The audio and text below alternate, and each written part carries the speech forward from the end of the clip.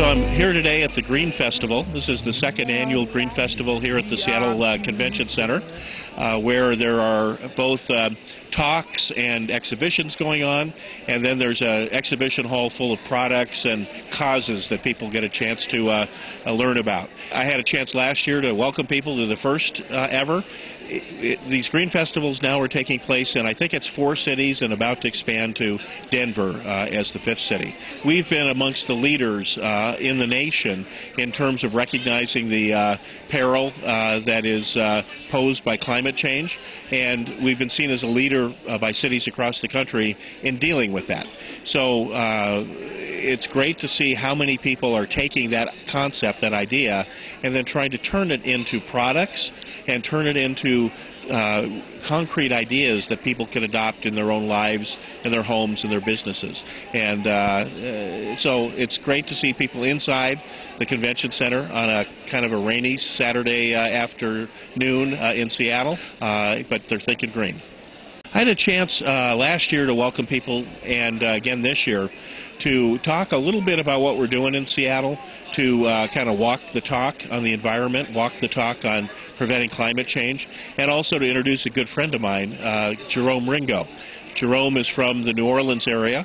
He used to be the chair of the National Wildlife Foundation board, but he currently is president of the Apollo Alliance, which is trying to figure out how we take the challenge that we face with climate change and turn it into economic opportunity for people in our country.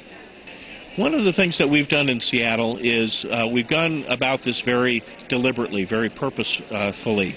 We started by having the city government lead by example, show that we could reduce our carbon footprint and still be able to serve the people effectively. We then engaged the civic leadership, business leadership, environmental leadership in the city to come up with a plan. And today we have a campaign, literally a campaign going called Seattle Climate Action Now. People can go to our website, seattlecan.org, and figure out what you can do in your own home, in your business, in your neighborhood to reduce your carbon footprint and provide an example for the rest of the country. Thank you all for listening. It's a great pleasure to welcome you and greet you from the Seattle Green Festival, and I hope to see you here next year.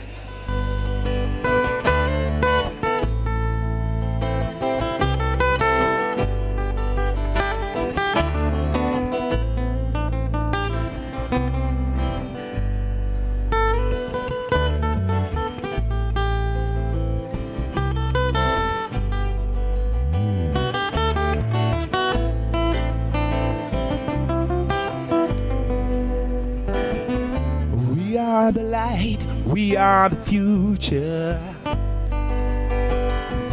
We are the light, we are the future. And this world keeps turning.